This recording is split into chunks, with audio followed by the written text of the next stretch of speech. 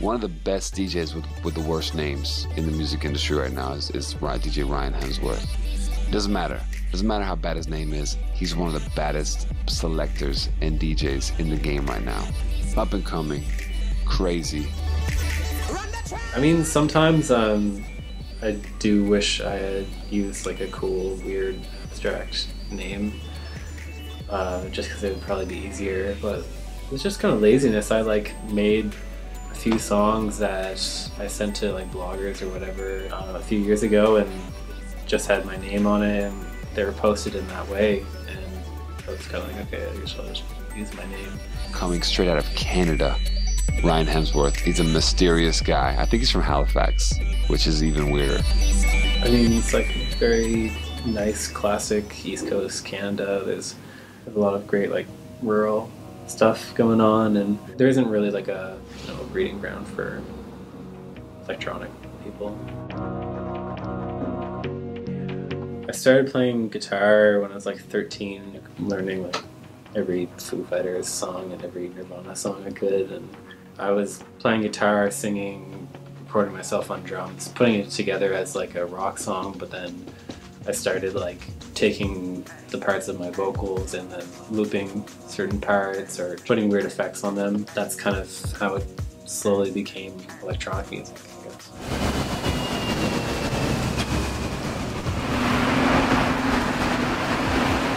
Left my guy at home. I took journalism in school and I loved it, but I usually just like went home and worked on music on my own. Literally, like, I didn't like go to my last few days of class because I was like out in Toronto playing a show with Shlomo. Music was like just starting to be self-sustaining at that point. It was kind of perfect timing. You know, everything that I have accomplished and everywhere I'm going, it's all just through like Twitter and Facebook and all that stuff. It all kind of comes from that in the beginning. I just kind of like was in contact with all the We Did It guys just through email and shit, and just sending music back and forth, and just like kind of seemed all, you know, similar in some way. Like, I don't know, we just clicked and it just kind of made sense to start working together, I guess. We Did It's becoming kind of this like label, almost like brand thing. It began just as like a group of friends putting out music on a Bandcamp, but if there's ever like a good collective or group, people just feel this like magnetic force. Like, you just want to like see everything they're doing and listen to everything that they put out. I think I just really like Future and people like that because I grew up on like Elliott Smith, and honestly it's like not that different in my mind, you know, when I listen. It's like I feel like Future is becoming like the rap game of Elliott Smith in a way, which is like the perfect thing to exist in my opinion.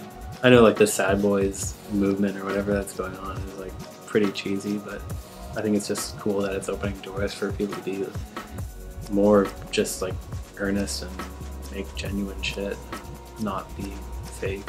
Anything I ever remix, really, it's just stuff that I like, that I want to put my own twist onto. I mean, nowadays I'll get more like people requesting it and stuff, but it's still just like I'm only gonna do it if it's a song I love, and also I don't think I'll like ruin it if I do anything to it. It's funny now, I think a lot of people are in this position where you're kind of labeled as like this laptop producer or whatever.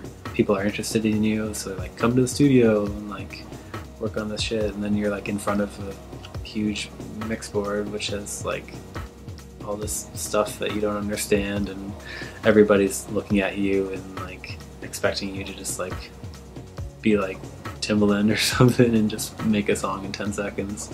So that's all like a different kind of pressure that I'm trying to figure out and everything. I just really like sitting and like focusing on every little thing by myself, and then just like bringing something good to people, you know? So all the collaborating stuff is still fairly new to me. Yeah, I guess I kind of approach things more as just like a fan when I'm making music than a straight up genius composer or anything. I just really like throwing in things that are on my mind.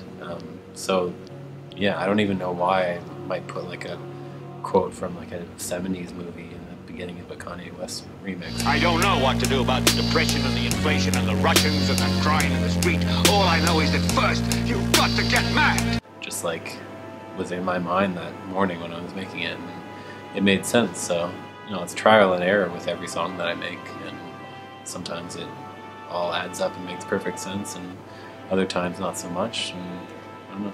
I just want to like play weird, unexpected shit on a Friday night instead of just top 40, whatever.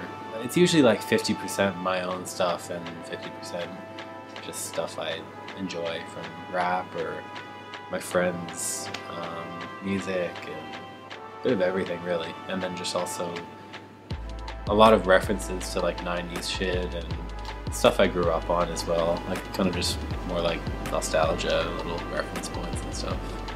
I finally finished my album, which is going to be out in October, and that's going to get like a real release, so that'll be like my first physical vinyl project, and I'm excited for that. I finally got like the test pressing, so I actually get to like hold like a physical copy of my music, which is like really awesome to have. And then I've also just been working with a lot of singers and rappers and stuff as well, which is gonna kind of periodically be released over the next few months.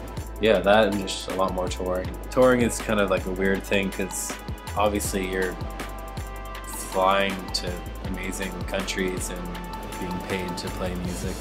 That's such a crazy luxury, but obviously it's like the most exhausting thing as well.